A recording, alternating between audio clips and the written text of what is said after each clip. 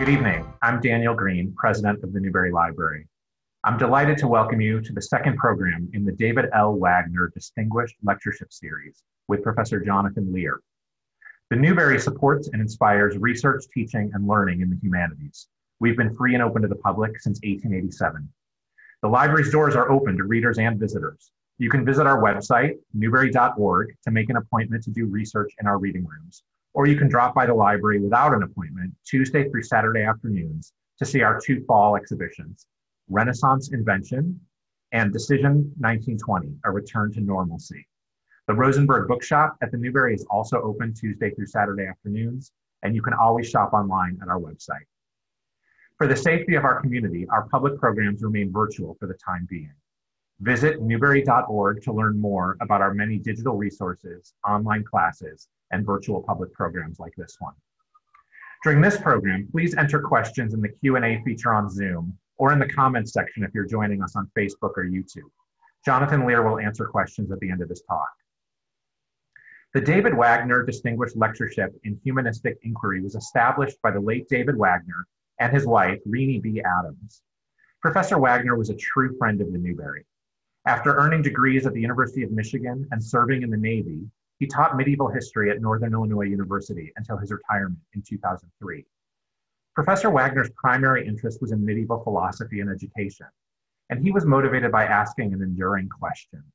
What does it mean to be a person, to be a human? In 1987, David Wagner came to the Newberry to teach a graduate seminar on the 7 liberal arts in the Middle Ages. And he told us that that course was one of the highlights of his career. His wife, Renee Adams, who's watching this evening, is an accomplished artist who taught at Indiana University and whose works are included in the collections of the Art Institute of Chicago, the Museum of Fine Arts in Boston, the Renwick Gallery of the Smithsonian American Art Museum, and here at the Newberry Library. We're deeply grateful to David and Renee for endowing this lectureship and for entrusting us with this legacy at the Newberry Library. Today's program is one example of the Newberry's civic commitment to public education and intellectual engagement. Bringing together communities of scholars, students, and the public to discuss ideas that matter in our world today is central to the Newberry's mission. Now it's my pleasure to introduce Jonathan Lear. Jonathan Lear is the inaugural holder of the Distinguished David Wagner Lectureship in Humanistic Inquiry. We're honored to welcome him back to the Newberry.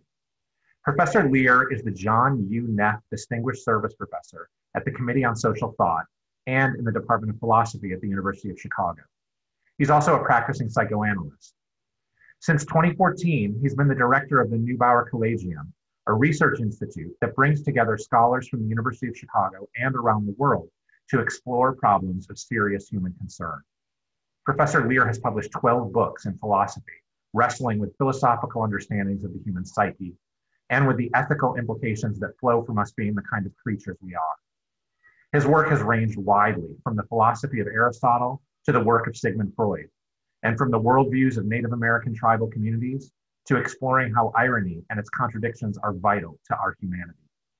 Tonight, he delivers the second of 3 lectures in this series, titled Transience and Hope, A Return to Freud in a Time of Pandemic. Please join me in welcoming Jonathan Lear. Well, thank you so much, Danny. It's great to see you and great to be back, insofar as I can be back, giving the second lecture. Well, one day when I was 6 years old, I got in the back seat with my sister, and our parents drove us up to visit our grandparents. When we arrived, there was a party going on, lots of grown-ups dressed up. My grandma Jenny came over and she bent down and told me that her father, my great-grandfather, had gone off on a long trip. I barely knew who he was, and I had no idea why she was telling me this. A moment later, an older cousin walked over and said, "He's dead." This is the moment I realized that adults lie to children. Now, why do they do this? Well, they don't all. There have been cultural shifts, and my sense is that these days adults try to be more honest with their children. Still, this moment is worthy of attention. My grandmother was not a reflective person, and I suspect she acted from an ingrained habit that expressed a cultural norm. Officially, the norm was to protect the children, in this case, from a knowledge that would be too much for them at their age. But what knowledge is that? If my grandmother had said, "He died," I doubt I would have learned much. What I did learn a moment later when my cousin spilled the beans was that the topic of death was treated by adults as dangerous, taboo, and forbidden to children. I'm not here interested in my grandmother's psychology, but rather in a shared cultural imaginary of which she availed herself.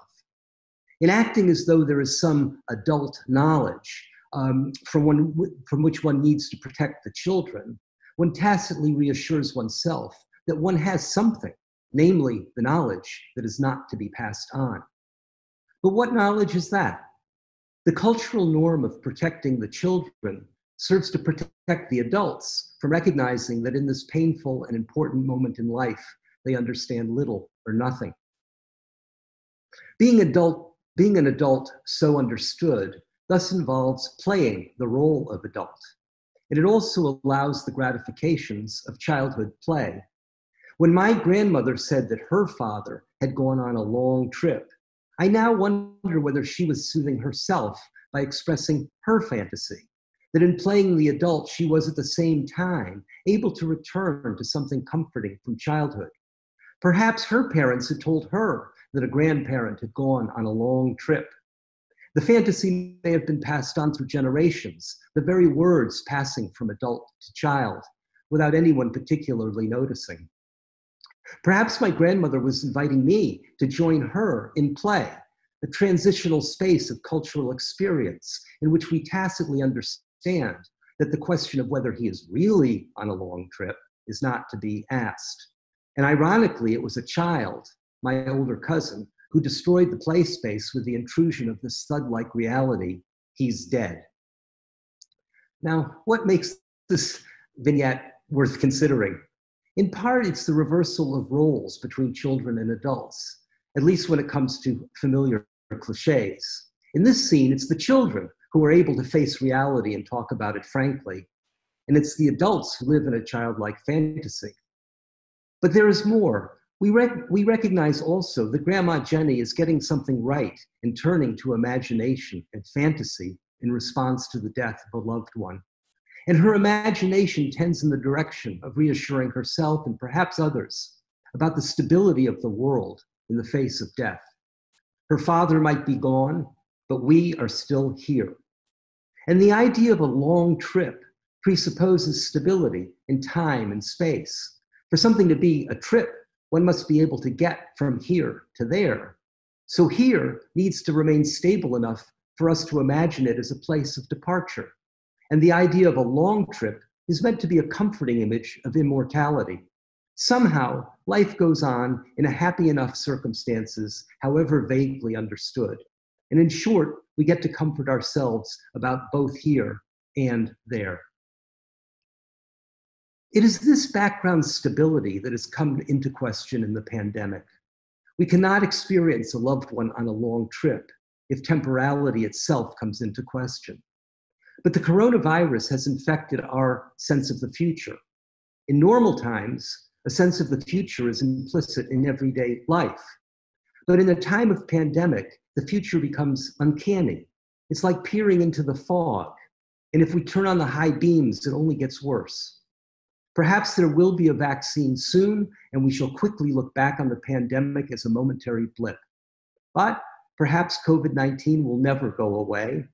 Perhaps it will change the shape of warfare forever. Perhaps historians will look back with curiosity at a time when total strangers sat in close proximity to each other to eat meals in places called restaurants. Perhaps it will transform human life on Earth. Are the political and social institutions in whose midst we live stable or not? What will happen to our treasured values, values we live with in the present, but which by their very nature direct us towards the future? Values as our unfinished business. Are they finished? Of course, life is always uncertain and the future always holds surprises, but uncertainty is now much more closely present to mind, present in our sense of the present. Imagine a future generation looking back on us and telling our story. Here's the rub. We cannot really do that. at least in any way that does not immediately seem to be one person's fantasy. We can imagine the narrative beginning. They lived in a time of pandemic, but then what? The pandemic has destroyed any shared illusion about how the future will unfold continuously from the present. And insofar as the meaning of our present is shaped by its future significance, the sense of the meaningfulness of the present must come into question. This, I believe, is a source of anxiety that we feel. In these extraordinary times, our ordinary practices become a matter of anxiety for the culture as a whole. So, if I were 6 years old today, I would not be able to get in the car with my parents and drive to my grandparents. I would not be able to enter a crowded room of adults talking with each other up close. How would Grandma Jenny tell me her imaginary story? On Zoom? Would my cousin break the news to me via the private chat function? This is by way of saying that not only can we not easily see into the future, the past does not seem to give us guidance about how to live in the present. We can no longer simply come together to mourn the dead, nor can we simply come together to be with the dying. Sometimes we are forbidden to do so. People die in hospitals and in hospices in isolation, and they're on their own. We are haunted by images of dead bodies piling up that suggest a horrific prospect for society not being able to cope. One of the primary functions of any culture is to help its bearers bear death. The culture does so in part through rituals of mourning that are meant to give meaning and thus to contain death as a phenomenon of life. But right now, the liveliness of these rituals has come into question. The meaningfulness of the meaningful world has come into view in its fragility, and that makes us feel fragile. In these difficult times, I want to return to a 3-page essay Sigmund Freud published just over a century ago in 1916 called On Transience. I have long thought it a classic, but the pandemic has transformed my sense of what this essay is about. It presents itself as a kind of philosophical essay in the broad sense of that term, speaking about a phenomenon, transience, that marks the human condition. When it comes to us, transience is not itself transient. But I have come to think that this essay's self-presentation is just the surface. The essay now seems to me to be a profound struggle with the psychic consequences of living through world catastrophe. In short, this essay is about our time in a way I could not have understood until I found myself living in our time. Now, although one must read the essay from beginning to end, I have come to think that the best way to understand it is from back to front. Narratively, the story moves in a linear fashion from earlier to later. It begins with a nostalgic reminiscence of the recent past. Not long ago, this is a quote from Freud, not long ago, I went on a summer walk through a smiling countryside in the company of a taciturn friend and of a young but already famous poet. Now, the poet and Freud have a disagreement about the meaning of transience in human life, and that takes up most of the essay.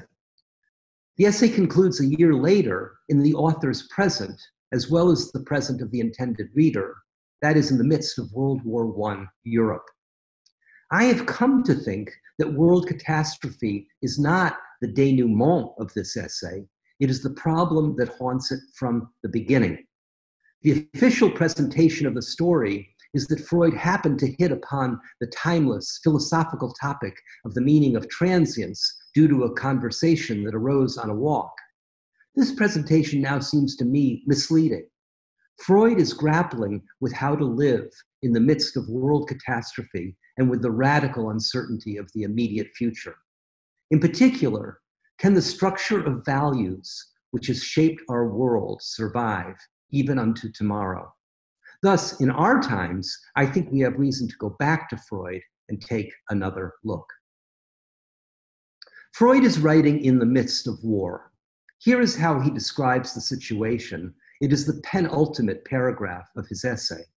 Quote, "My conversation with the poet took place in the summer before the war. A year later, war broke out and robbed the world of its beauties. It destroyed not only the beauty of countrysides through which it passed and the works of art which it met on its way, but it also shattered our pride in the achievements of our civilization, our admiration for many philosophers and artists, and our hopes of a final triumph over the differences between nations and races. It tarnished the lofty impartiality of our science. It revealed our instincts in all their nakedness and let loose the evil spirits within us, which we thought had been tamed forever by centuries of continuous education by the noblest minds. It made our country small again and made the rest of the world far remote. It robbed us of very much that we had loved and showed us how ephemeral were many things that we had regarded as changeless. Unquote. When I read this passage before the pandemic, it looked as though Freud was ruefully bringing to our attention that under the destructive pressures of war, even the achievements of art, science, and civilizations show themselves to be fragile and transient.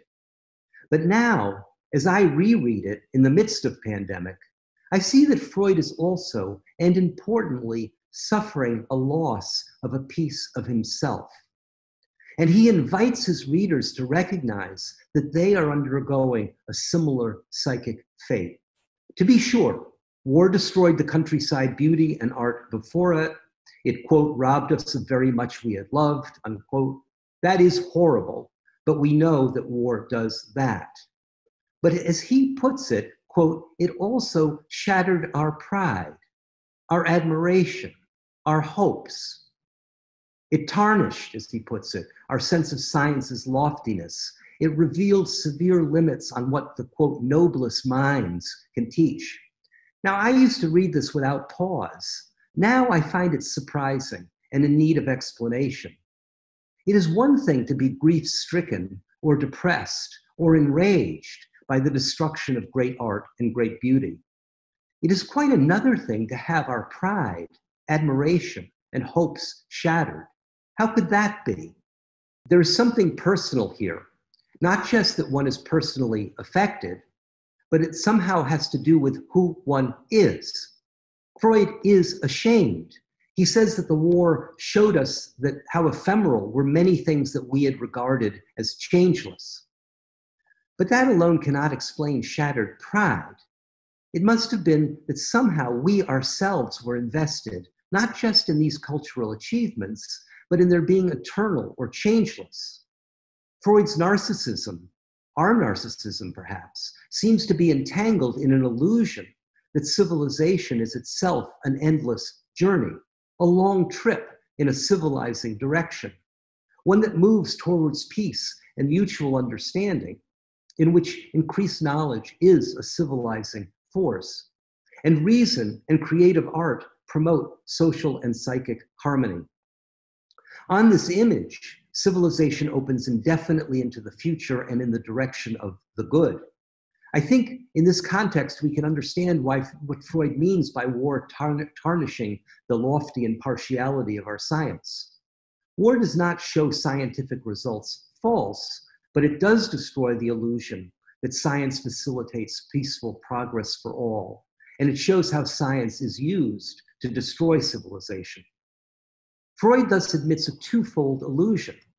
First, that civilization is an endless progressive journey, and second, that by participating in that journey, I can take pride in myself because I have been partaking as best I can in something eternal or endless and good. Disillusion comes as a blow to one's sense of self. Shattered pride means I was implicated in the illusion, not simply because I participated in it, but because I identified with it. And here is the wishful kernel that until this blow of recognition has been part of Freud's self-conception. That if I hitch myself up to civilization, I thereby partake of eternity. Only thus could my pride be shattered in the recognition that eternity does not come with the bargain. And there is also room for the embarrassment in recognizing one's complicity in maintaining this illusion. After all, European culture has been riven by wars for thousands of years. Works of art and monuments to culture have been destroyed again and again through the ages. How could it be that we have a comforting belief that we have somehow arrived at a turning point where civilization at last gains the upper hand over our destructiveness? And I am reminded of a more recent time, just after the fall of the Berlin Wall, when Francis Fukuyama published this book, The End of History and the Last Man, to great popular acclaim in magazines and journals. How could it be that over and over again, we take ourselves to be at a culminating point in history, only to be disappointed again? There is a repetition here. And in the midst of the coronavirus pandemic, it is a good time to take another look at it. Let me give a summary of where we have come so far. First, the coronavirus pandemic intensifies our anxiety about the future, and in particular, about the stability of our shared social, political, and cultural institutions. Second, I have suggested we go back to Freud's attempt to analyze the world catastrophe of his time. Third, in a time of world catastrophe, one may suffer psychic damage that is difficult to recognize as such. World catastrophe threatens one's sense of self by exposing vulnerability in values, the values in terms of which we have been trying to understand ourselves. Our values are drawn from socially available meanings, and meanings display their fragility in times of world crisis. So, while the transience of world structures and civilizational achievements may be on our minds, what is haunting our musings is the actual transience in the here and now of our own psychic well-being. We anticipate mourning the end of the world, but are confused about how to acknowledge a lost or damaged part of ourselves. Now, Freud does not explicitly discuss that psychic change of living through world catastrophe on transience, nor what it would mean to mourn it. Nevertheless, there is much to learn from him here because he enacts it. If, as I have suggested, we begin at the end of the essay with Freud's shattered pride and admiration and the tarnished sense of the nobility of science with which he had identified, all in response to a world catastrophe, we can then return to the main body of his essay and read it as an active attempt at intrapsychic mourning and psychic repair.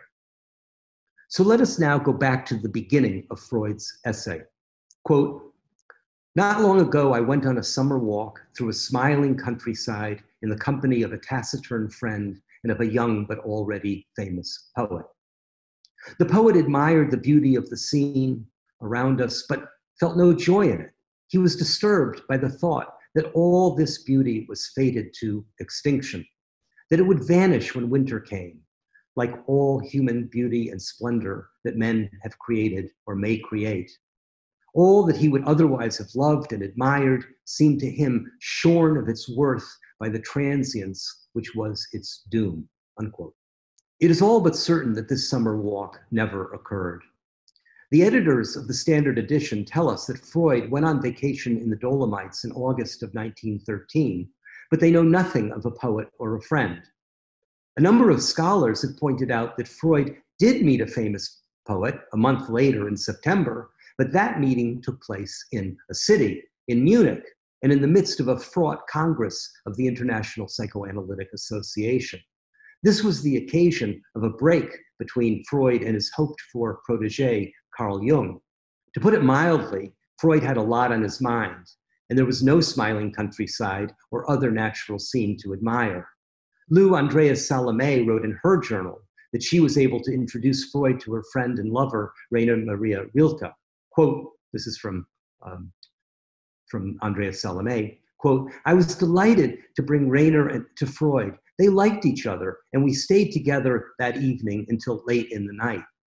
Now, on the basis of this Munich meeting, scholars have suggested that Rilke must be the famous young poet, and that Andreas Salome was the taciturn young friend.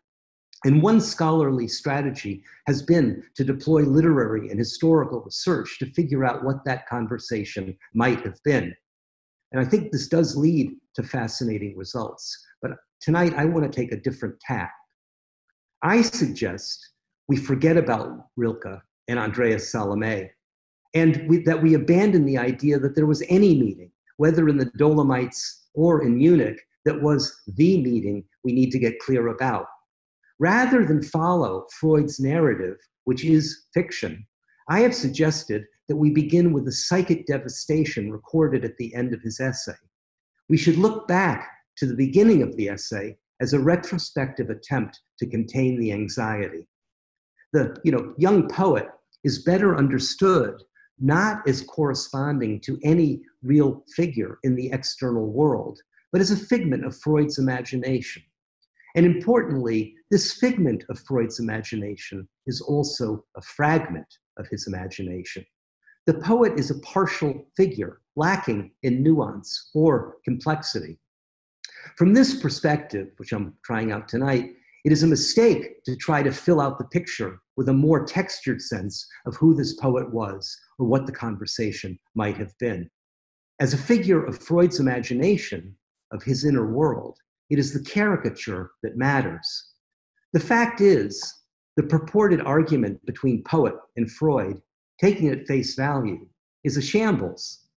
The poet comes across as an immature and arrogant prat, taking a dramatic stance, refusing to take any joy in beauty for the sake of the drama, one for which his sole reason is the transience of all things, and for which he gives no further explanation. It's more like a debating position or a stance. And for his part, the Freud of the story, the I that's in there in the story, is an equally one-sided figure on the other side. Here's his description of himself, quote, "But I did dispute the pessimistic poet's view that transience of what is beautiful involves any loss in its worth. On the contrary, increase. Transience value is scarcity value in time. Limitation of the possibility of enjoyment raises the value of the enjoyment. It was incomprehensible, I declared, that the thought of transience of beauty should interfere with our joy in it," unquote. Incomprehensible? To be sure, there are things in life, for example, a great dinner with friends, that we enjoy in part by knowing that the evening will eventually come to an end. But ask anyone who has declined to enter a relationship because they did not think it would last. Later in the essay, Freud acknowledges the terrible pain of loss. But the I who appears in the conversation with the poet is a thoroughly unambivalent figure. This is not a thoughtful engagement between two serious people about the meaning of transience in human life. It is a polarized standoff between caricatured figures in Freud's imagination. Neither stance is nuanced or insightful about the position of the other. They're simply opposites set over against each other. The poet is characterized by his refusal to take joy in transient beauty, and the Freud of the debate is the opposite. Take it up with the thought that the transience of beauty is the source and justification of joy. This polarized standoff makes perfect sense if one thinks of this in the aftermath of the disillusionment that Freud describes himself as having undergone. Freud has just lost an organizing principle of his life, the image of himself as participating in civilization's long trip and thereby partaking of eternity.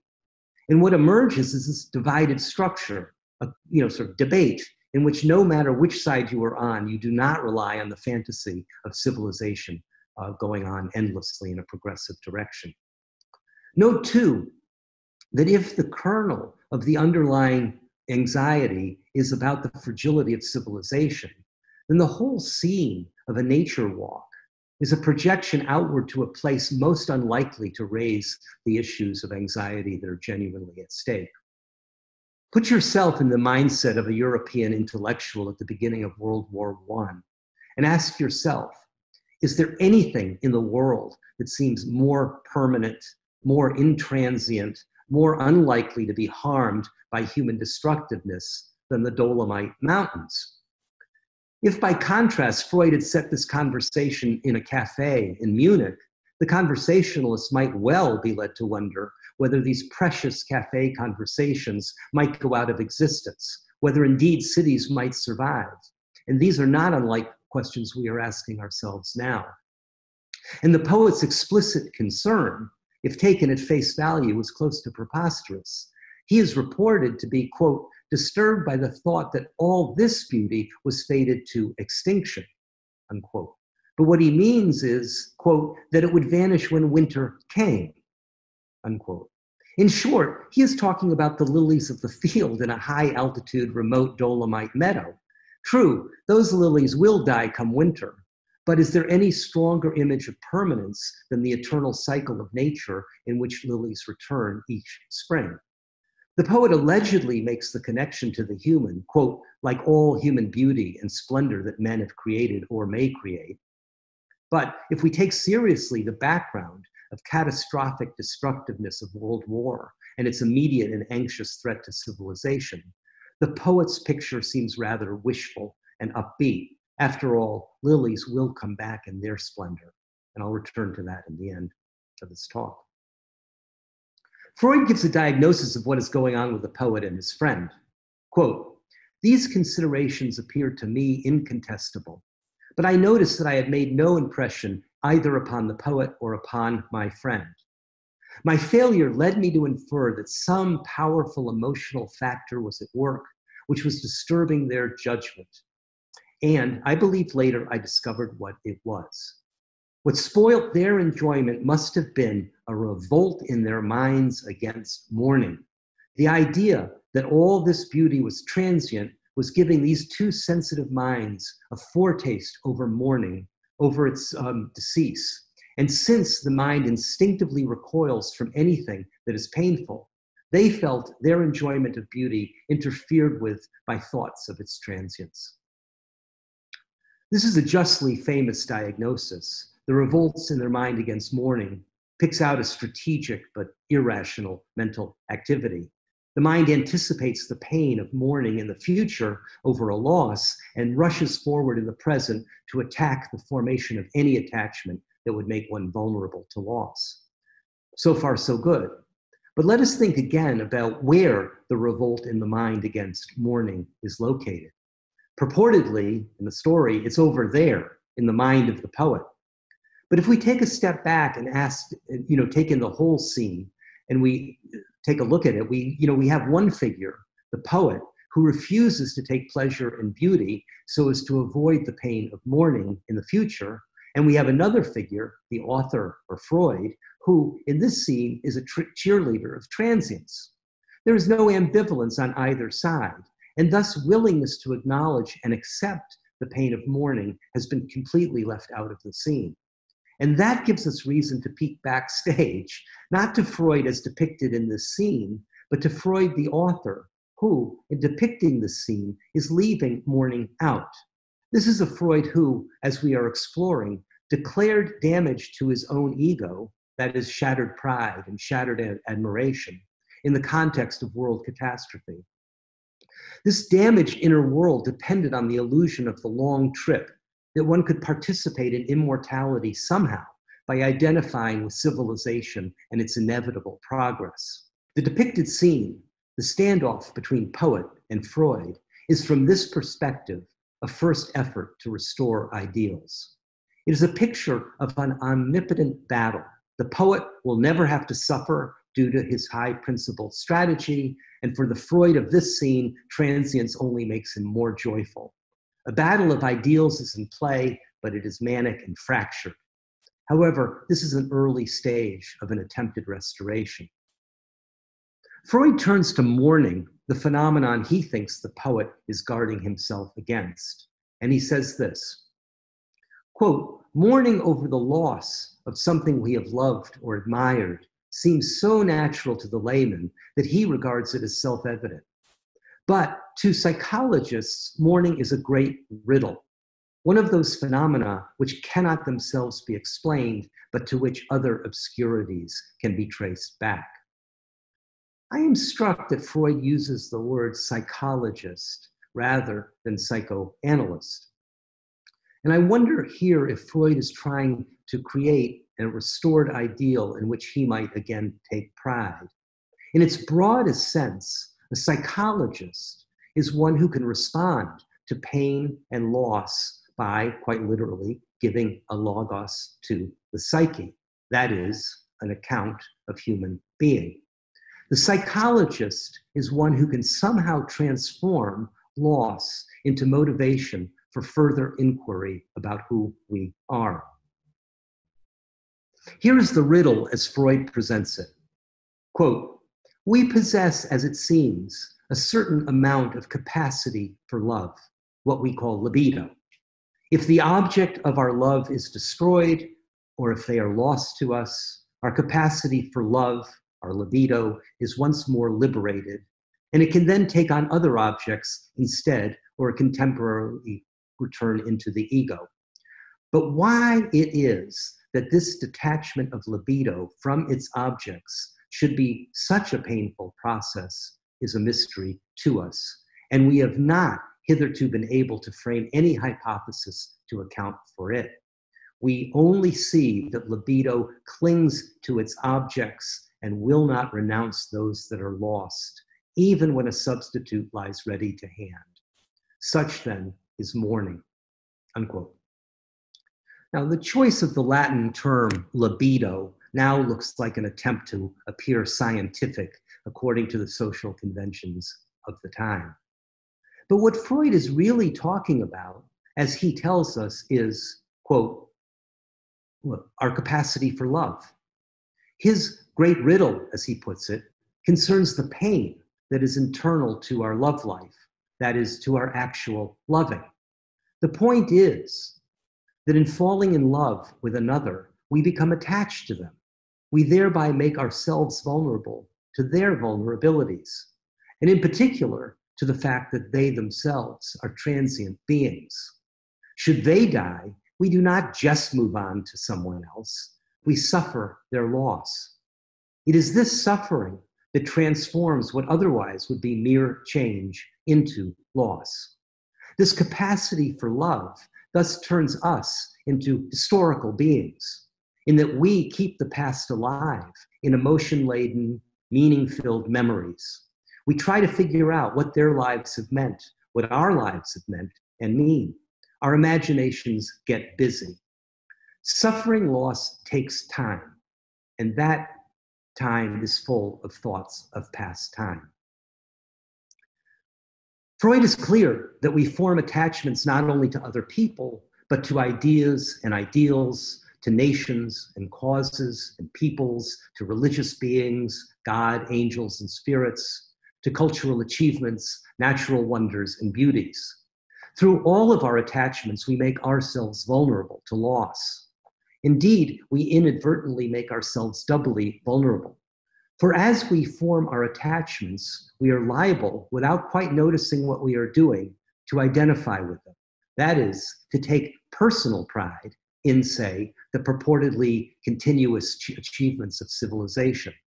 And should there be disillusionment with the ideal, we not only suffer that loss, we also, as it were, are snuck up from behind and have to suffer the unexpected loss of a piece of ourselves. Such then, says Freud, is mourning. He is speaking in the voice of the psychologist, which I believe is the voice of a refurbished ideal, one that is created in the very act of formulating the psychologist's great riddle. This is itself an act of mourning, mourning the loss of a less robust ideal of civilization as an endless trip. In short, Freud is speaking from his own loss and suffering. His psychologist is not merely a member of a social profession, but an imaginary figure he can admire, aspire, and identify with, a repair of a previously damaged ideal. We readers are in some sense caught up in Freud's love affair, in this case with the ideals to which one could love or identify. The English translation of this essay is on transience, and the preposition on suggests that the author takes himself to be writing on a topic, transience, from a respectable distance. It is the topic of a study. But the German title has no preposition. There's no on there. It is simply Vergänglichkeit. And if I were to take a translator's liberty, I would not add a preposition, but I would rather add 2 punctuation marks at the end, an exclamation point and a question mark. Transience?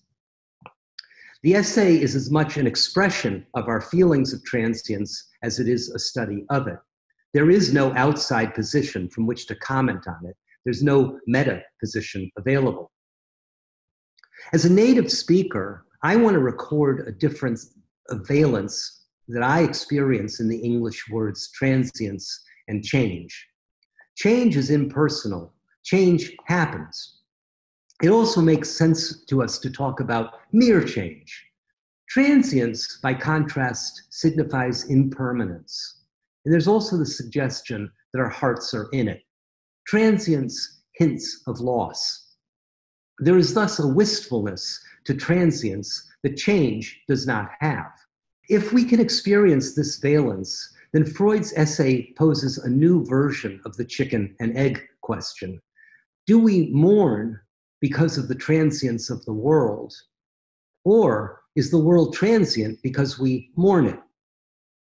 Without there being beings like us, with our capacity to love in the way we do love, would there be only change?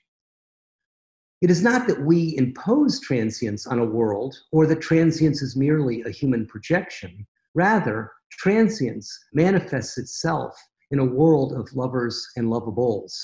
Transience and mourning would seem to arise together. I am reading on transience as performance, a performance of psychic repair in the midst of world catastrophe. It is at the same time a transformation of the basic ideals through which we may relate to humanity and to eternity. And in conclusion, I shall try to make clear what I mean. At the end of his essay, Freud returns to the original scene of psychic loss, but now with a restored ideal. Quote, I believe that those who seem ready to make a permanent renunciation because what was precious has proved not to be lasting are simply in a state of mourning for what is lost. Mourning, as we know, however painful it may be, comes to a spontaneous end. When it has renounced everything that has been lost, then it has consumed itself, and our libido is once more free, insofar as we are still active and young, to replace the lost objects by fresh ones, equally or still more precious. It is to be hoped that the same will be true of the losses caused by this war. When once the mourning is over, it will be found that our high opinion of the riches of civilization has lost nothing from our discovery of their fragility. We shall build up again all that the war has destroyed, and perhaps on firmer ground and more lastingly than before, unquote. So who are these people Freud diagnoses as mourning? Those tempted to renounce civilization's achievements because of their fragility. I think it must be Freud himself and his intended readers, or rather, it is Freud as he described his previous condition, a moment ago, as it were, before performing the psychic repair of this very essay. There is something shocking about this conclusion, and it might be summed up thus. Even mourning is transient. Freud's great riddle, as he presented it, is that we are creatures who mourn at all. We linger in pain and loss. The other side of that riddle is that after some time we move on. How could it be that, as it were, only moments ago, we were ready to renounce all of civilization's achievements because they had revealed themselves to be fragile, and now, only moments later, we are hoping for a better, more lasting civilization the next time around? In the depth of grief, it can seem that the grief itself is paltry in comparison to the depth of the loss. And yet, it is equally internal to mourning that at some point we return to life. Of course, mourning is not itself fickle. People's lives, personalities, memories, values, and commitments can be changed forever by the people with whom they fall in love, and indeed by the causes they have come to love and identify with.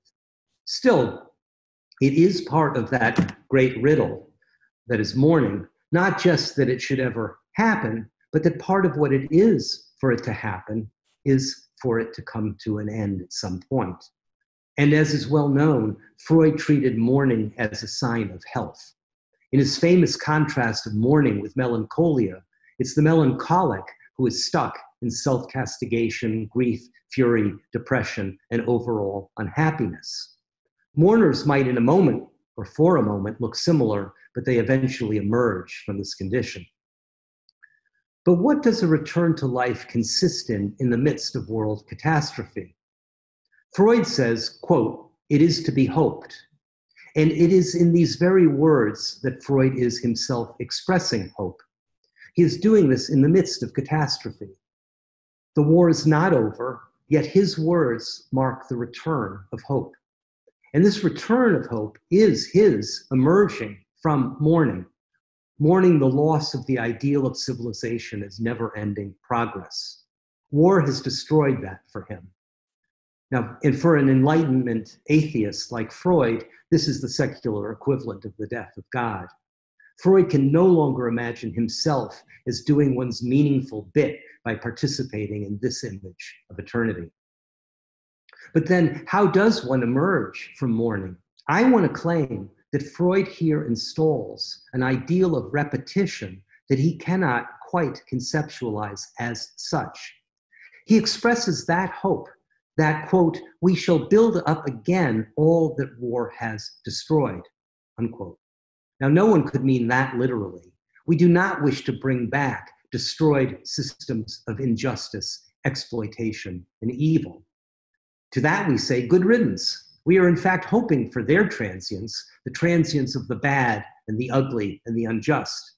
They too are transient, and thank goodness. Freud expresses the hope of building back up again all the good that catastrophe has destroyed, but maybe in this next repetition, it will be even better. The words Freud uses are, quote, "perhaps on firmer ground and more lastingly than before." The hope acknowledges that we cannot be all that determinate about what we are hoping for. The hope then is as ironic as it is earnest. It's for a return of the better. This is what it is for Freud to emerge from mourning the destruction of civilization. Now, it might be surprising to see a positive conception of repetition in the writings of Freud. For in his explicit writings on repetition, the concept has a negative aura. The official Freudian conception of repetition is the condition of neurotics, people who fail to flourish. They unconsciously repeat fateful conflicts. For example, the person who cannot get his paper done on time, or the person who cannot commit to her relationship, or the person who is professionally successful, but again and again feels empty inside. It almost feels fated. There is even an intimation of eternity here, that the repetition of the same is all there is. Freud does not formulate explicitly a positive conception of repetition, but it is there to be found in his conception of mourning. Of course, the world may overwhelm us, it may destroy us, it may eliminate any chance of happiness or psychic well-being. It may make us miserable for the rest of our lives. But if it does not, then it is characteristic of us that we respond to loss with pain and suffering, but then tend in the direction of returning to life. The return is itself an expression of hope. We may not be able to say what we are hoping for, but in the broadest and most indeterminate sense, hope hopes for the good. So what we have here is a return of hope, which is itself a hope for the return of the good. From Freud's point of view, this is who we are when we are doing well. It seems to me now, writing in our time of pandemic, that Freud, writing in his time of world catastrophe, was struggling with issues of the legitimacy of imaginative life. In particular, he saw that longings for immortality could no longer be gratified by a fantasy of civilization's long trip. The substitute ideal, repetition, is admittedly more fragile, We are not guaranteed that our species is eternal or that a habitable world will last. Still, this acknowledgement can open room for more sustainable forms of fantasy and a good enough imaginative world. There is intimation of eternity in repetition, at least in this sense, that for as long as we endure, we shall keep returning with hope, a hope for the return of the good. And it seems to me that there is further hope to be gleaned from the recognition of the durability of hope that is internal to the human. But the nature of this durable yet vulnerable hope has been largely unexplored in psychoanalytic thinking about the human. Perhaps that is because the focus has been on pathology rather than a sustained attempt to understand what a healthy human imagination consists in. The only thinker I know of who has thought deeply about repetition in this good sense is Søren Kierkegaard. But for him, repetition was available only through Christian faith. And for me, thus, it's a question whether repetition can be understood in a wider context, available to a wider range of people. It remains important unfinished business in the human understanding of the human to comprehend the scope, limits, and possibilities of repetition in this good sense. Perhaps the pandemic has opened up some opportunities for thinking about it and for understanding it in a new context. And I shall continue with this inquiry in the next lecture. Thank you.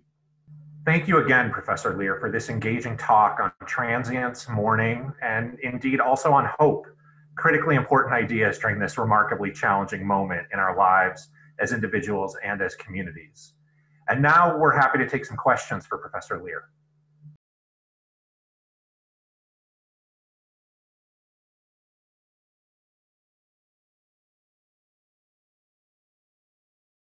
Thanks again, Jonathan, for fielding those questions. And again, thank you to David Wagner and Renee B. Adams for supporting the David Wagner Distinguished Lectureship in Humanistic Inquiry at the Newberry Library. And thanks to all of you for joining this evening. A recording of this program will be available on the Newberry's YouTube channel in a few days. Newberry Programs remains free and open to the public thanks to the generosity of our donors. During this critical time, we need the support of the entire community. Please support the Newberry Library by making a gift today. You can give online at newberry.org/give. We look forward to welcoming visitors back to events at the Newberry as soon as it is safe to do so. In the meantime, please join us for our next virtual program in our Colonial History Lecture Series, Independence Lost, Lives on the Edge of the American Revolution, with Kathleen Duvall on Wednesday, December 2nd at 4 p.m. Please also join us for the third and final lecture in this series on Wednesday, April 7th, 2021, when Professor Jonathan Lear will address the topic, Anxiety and Gratitude in the Time of Pandemic. You can register for this and other programs on our website, newberry.org. Thank you.